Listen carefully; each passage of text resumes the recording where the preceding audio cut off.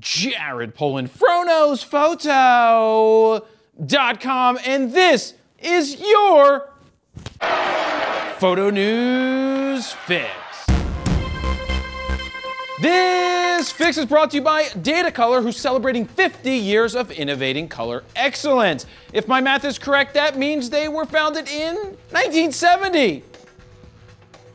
All right. In recognition of their 50th anniversary, Datacolor is offering the Spider X Photo Kit, which normally sells for $400 for only $199 while supplies last.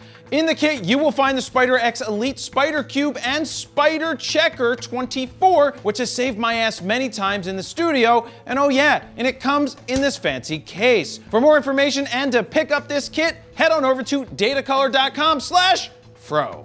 First up, let's start off this week the same way that we've started the last three, by making fun of Canada. You guys are dicks. Oh, no? Okay, sorry. No, by updating you on the latest news concerning Kodak's frozen $765 million loan and now an ongoing SEC investigation. This week's Kodak update starts off with numerous class action lawsuits. The lawsuit is seeking to defend shareholders who purchased or otherwise acquired Kodak securities between July 27th, 2020 and August 7th, 2020. For those of you who have been stuck in a dark room the last few weeks with no connection to the outside world, how long does this take? Kodak was awarded a massive federal loan, and the loan has since been put on hold as questions of insider trading looms, and here we are with numerous class action lawsuits being filed. With so many law firms jumping on the bandwagon and deciding to file suit, it makes me wonder if Leica just released something new and these lawyers need some extra cash to feed their overpriced, overrated camera addiction. Sick burn. If you're looking to review one of the class action lawsuits, I will leave a link to it down below, or you can contact Peretz Bronstein Esquire or his investor relations analyst, Yale Hurwitz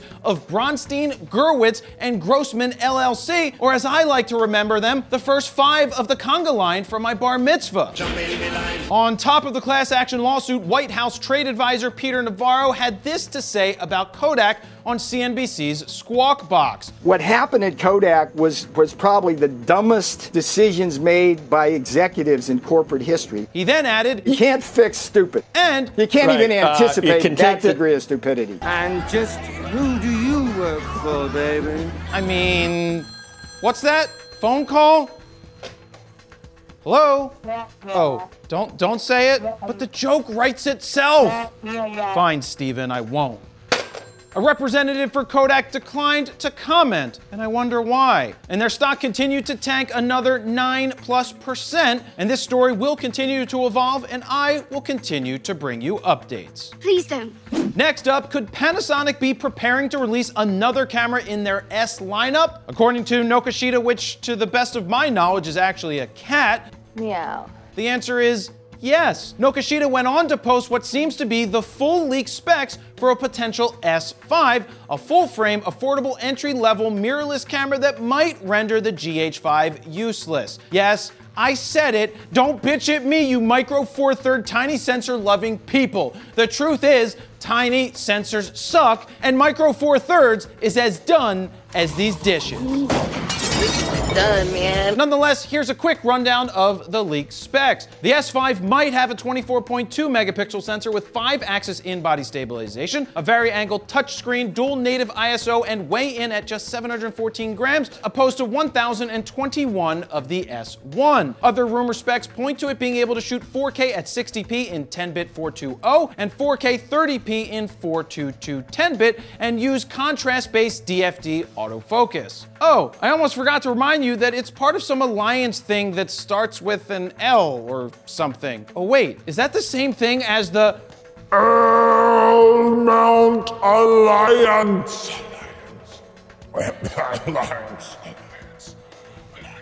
Why yes, yes it is.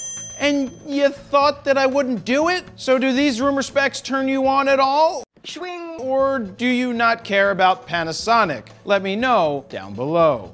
And finally, after years of sucking, and when I say sucking, they really did suck, though they actually don't suck, I'm just saying that for effect, Canon is #1 according to Nikkei Asian Review's data gathering arm. My arm! In the first full year since Nikon and Canon released their full-frame mirrorless systems, this data will give us a more clear picture of how the big three are doing in the market. According to Nikkei, Canon saw the biggest jump in overall market share by gaining 2.5%, giving them 45.5%. Sony, on the other hand, saw a 0.9% jump to 20.2%, which is a major deal since this is the first time that they've passed Nikon, who lost 1.6% down to 18.6%. Last year, Nikon saw a much larger drop of 2.7%, so maybe they're righting that ship that was sinking.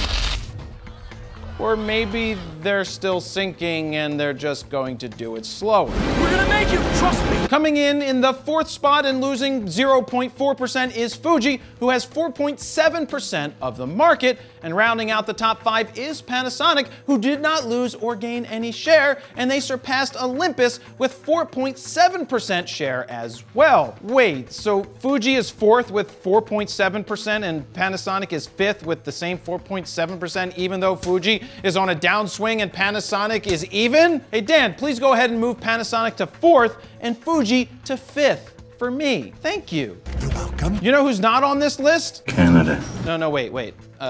Kodak. Really? No, actually, Pentax. Oh, sick burn.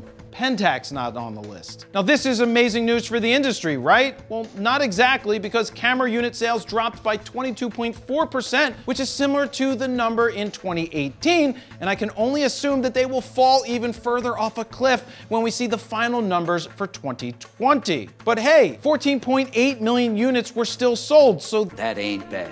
then again, I'm going to guess that only 6.5 million units will sell in 2020. I'll never let go. And there you have it. That's your photo news fix this time around. To check out the last fix, go ahead and click on the screen right here. Don't forget to like, share, comment, and subscribe. And that's where I'm gonna leave it. Jared Polin, FroKnowsPhoto.com. See ya.